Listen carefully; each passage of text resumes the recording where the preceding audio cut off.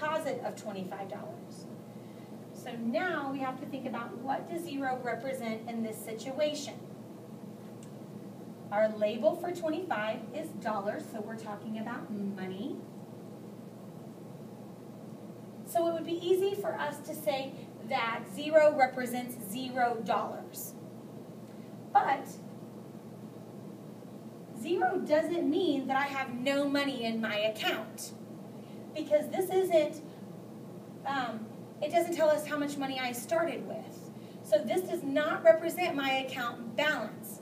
It could represent your starting balance. This is the starting point, and if you took out $25, then it would go down from there. Or if you put in $25, it would go up from there. It would be your starting balance. Or it could represent no transaction, no change in your account balance. So be careful with that when we're talking about money. Unless it gives you the starting balance or it tells you're starting with 0, 0 doesn't mean you have no money in the account. It's just the point where you're starting before these transactions, or it represents no change in your balance, no transaction. Okay, we'll move down to example number 2. Maria decides to take a walk along Central Avenue to purchase a book at the bookstore. On her way, she passes the Furry Friends Pet Shop and goes in to look for a new leash for her dog. Furry Friends Pet Shop is 7 blocks west of the bookstore. She leaves Furry Friends Pet Shop and walks towards the bookstore to look at some books. After she leaves the bookstore, she heads east for 7 blocks and stops at Ray's Pet Shop to see if she can find a new leash at a better price. I like bargain shoppers. Which location, if any, is the farthest from Maria while she's at the bookstore? We have to determine an appropriate scale and model the situation on the number line they've provided. So I want you to reread this to yourself, paying special attention to the locations that Maria stops, and also what are they asking us to find.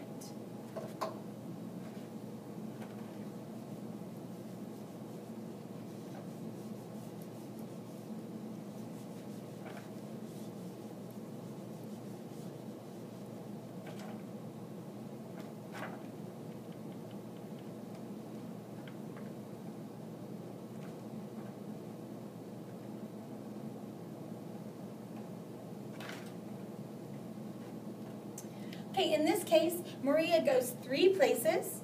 The first place that it talks about are Furry Friends Pet Store, which I'm going to call FF.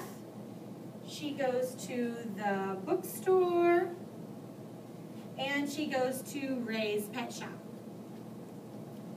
Those are the 3 places that she goes.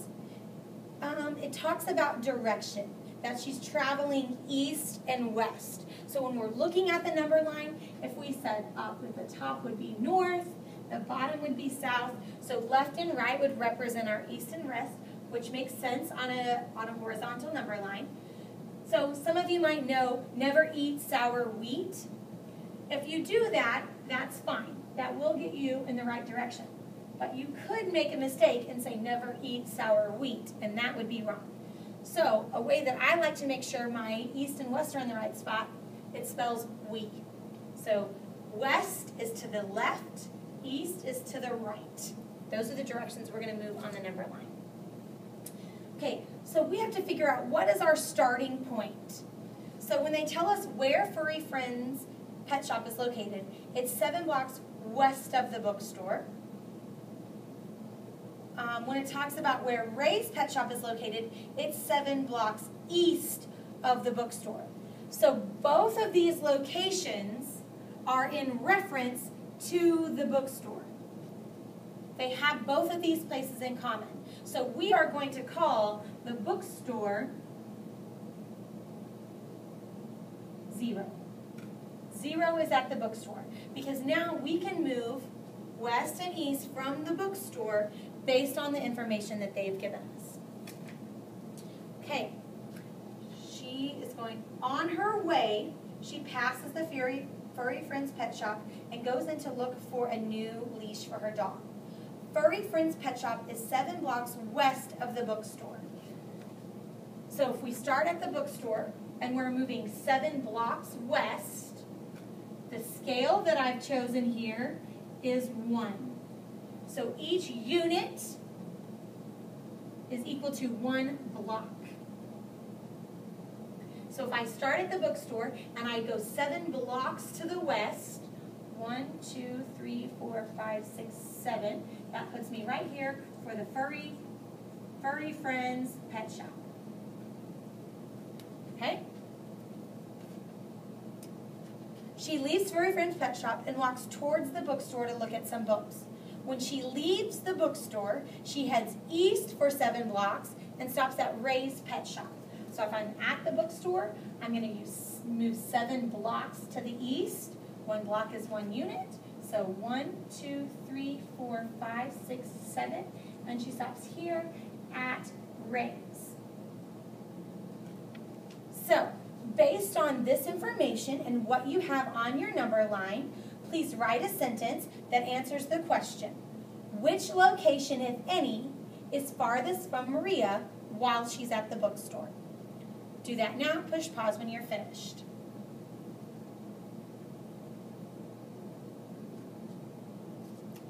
Okay. Hopefully you will be able to determine that Furry Friends is located at -7 on our number line. Ray's Pet Shop is located at 7 on the number line. -7 and 7 are opposites.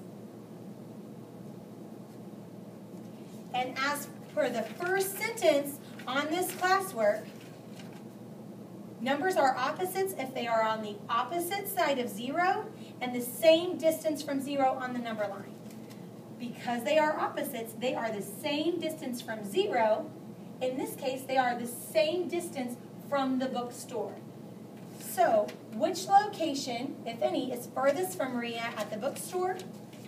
They are the same distance from the bookstore. It says, what does 0 represent in this situation?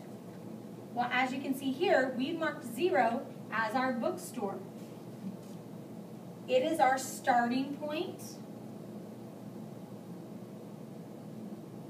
because it is the reference point for both locations.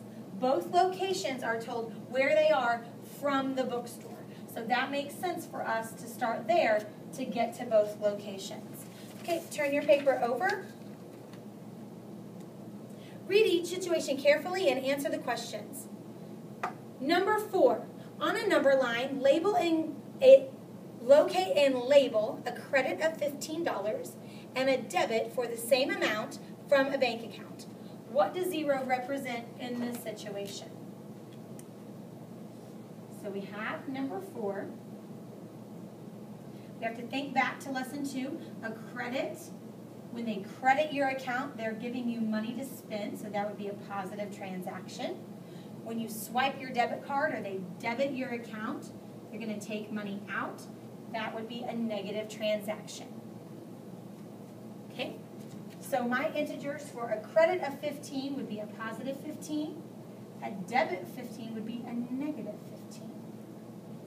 So looking on here, based on the number of spaces, a scale of an appropriate scale would be counting by 5s. So if we start at 0, 5, 10, 15, negative 5, negative 10, negative 15. On a number line, locate and label a credit of 15. So the credit is positive, and I'm just going to mark that C. That is my credit. And a debit for the same amount. Debit is a negative transaction, so that would be negative 15. So I might mark that as D for debit. I have followed those directions. That is all for number 4. Moving on, we can look at number 5. So on a number line, locate and label 20 degrees below 0 and 20 degrees Celsius above 0. What does 0 represent in this situation? They have provided a horizontal number line. Even though it says above and below 0, we should know at this point which is a positive integer and what is a negative. Okay? based on the number of spaces here, 20 degrees Celsius below 0 would be negative. 20 degrees Celsius above 0 would be positive. So the appropriate scale would be counting by tens. So this would be 10, 20, negative 10, negative 20. Okay, so 20 degrees below 0, and I might call that B. 20 degrees above 0 would be A. Now, what does 0 represent in this situation? Okay, well again, what are we talking about here? What do these numbers represent? They represent degrees Celsius. This is 20 degrees below 0, so 0 represents 0 degrees Celsius. Now, that's one thing we did forget to talk about over here on number 4. We said if this was a credit of 15, we're putting $15 into the account. A debit of 15 would be taking 15 out of the account. So this would represent our starting balance. Or it represents no change, no transaction.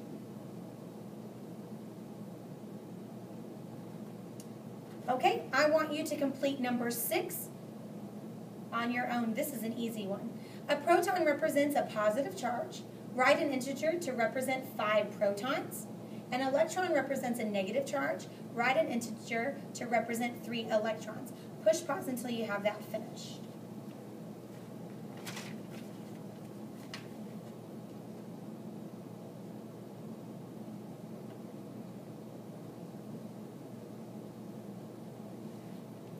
Okay, so to represent 5 protons, protons are positive, your integer would be 5. To represent negative charge, 3 negative charge, your integer would be negative 3. Now, there is a couple of things I want us to go over. That completes the class for lesson 4. Moving towards the problem set, there are a couple of things that I want to review. First of all, the word location. It's a vocabulary word from lesson 1. The location tells the number of units to the right or left of 0. So when it asks you to tell the location, if the integer is negative 12, the location of negative 12 is 12 units left of 0. So when you're looking at the problem set, number 1 says find the opposite of each number and describe its location on the number line. So you'll find the opposite of negative 5 and tell the location of the opposite of negative 5 on the number line using words in this format.